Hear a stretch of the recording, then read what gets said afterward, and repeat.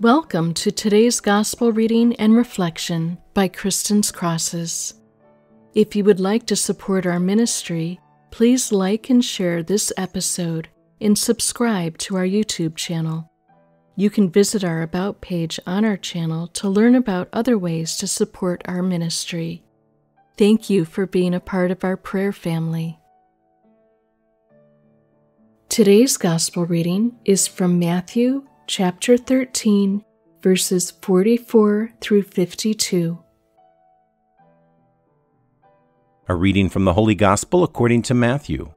Jesus said to his disciples, "The kingdom of heaven is like a treasure buried in a field, which a person finds and hides again, and out of joy goes and sells all that he has and buys that field. Again, the kingdom of heaven is like a merchant searching for fine pearls. When he finds a pearl of great price, he goes and sells all that he has and buys it. Again, the kingdom of heaven is like a net thrown into the sea, which collects fish of every kind. When it is full, they haul it ashore and sit down to put what is good into buckets. What is bad, they throw away.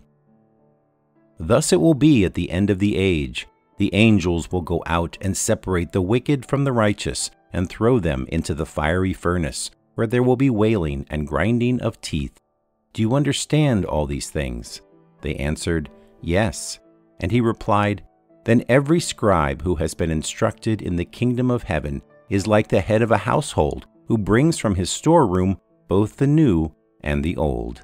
The Gospel of the Lord. Today's Gospel Reflection. There is a lot of imagery that comes out of today's Gospel. The parables in Matthew collectively emphasize the unparalleled value of the kingdom of heaven and the radical response that it demands from those who encounter it. The kingdom is like a hidden treasure or a pearl of great price, so valuable that those who find it are willing to give up everything to possess it. It is inclusive, gathering people from all walks of life, and it calls for wholehearted commitment and sacrifice. Furthermore, it teaches us the importance of cherishing both the ancient truths of God's Word and the ongoing revelations of the Holy Spirit. Through these parables, Jesus calls us to seek the kingdom of heaven above all else, to recognize its incomparable value, and to commit ourselves wholeheartedly to its pursuit. As we do so, we are transformed by the power of God's love and grace, becoming agents of His kingdom here on earth. And so today, let's pray. And let's ask God to help us to recognize the treasure that is found in knowing and following Christ.